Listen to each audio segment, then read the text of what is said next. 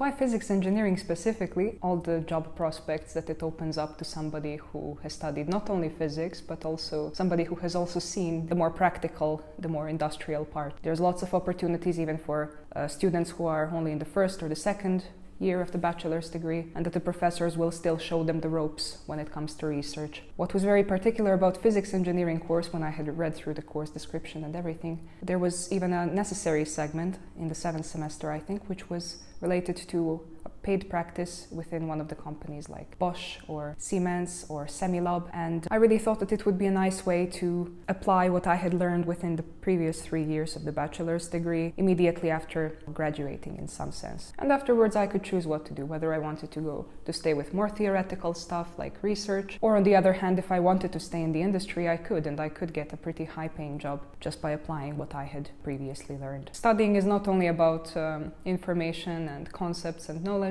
It is also about how we interact with people, what kind of friendships we make, what kind of people we meet professionally with respect to the professors, and I think that the social engagement is at a pretty high level here. That's the first thing which was a very positive surprise for me, that the students are even willing to organize seminars for other fellow students who are interested in a topic, or to organize open lectures, and even that within the faculty they are given that liberty to do so. They have all the resources. It is just up to them how they will use it. The other thing would be perhaps the interactivity of the classes. There are many professors who have excellent approaches to teaching mechanics and electrodynamics, for example, Dr. Takács Gábor and Dr.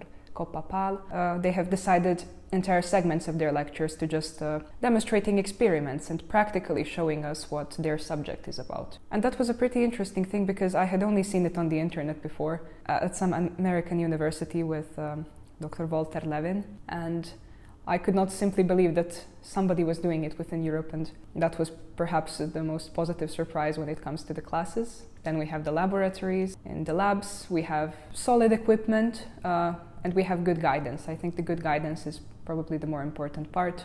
The professors will always explain it to us multiple times if we need to pay particular attention to some device or some method. They're always willing to discuss with us what are the ways to refine a measurement, for example. So in that sense, they're pretty open for discussion with the students. That would be the opportunity to participate in research, even as a freshman student, that the professors are willing to go in depth with some materia with the students that they choose, and that the students in some sense receive very good and very profound mentorship. So if somebody wants to go towards a more theoretical journey, they can. They're given all the liberty to do so. And there's many different ways in which all these different potentials can be used. In the end, it's all up to the student. It's never a problem to ask somebody out for coffee, and then we can discuss the course material that we have to learn for a midterm or for some kind of project.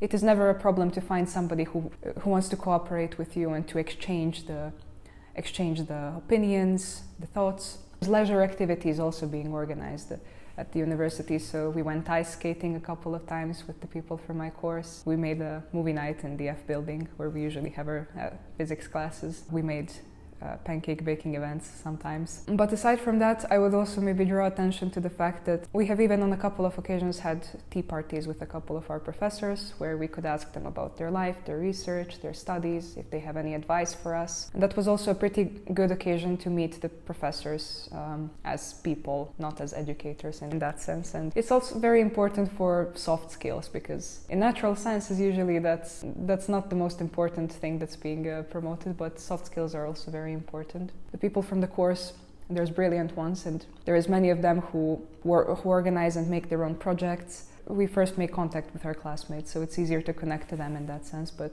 lots of them are passionate for the craft, and that's what drives me forward when it comes to studying and learning. It's easy to get inspiration when you're around the people who are equally into the subject as you are. Definitely they are the people who are pulling me forward when it comes to academia.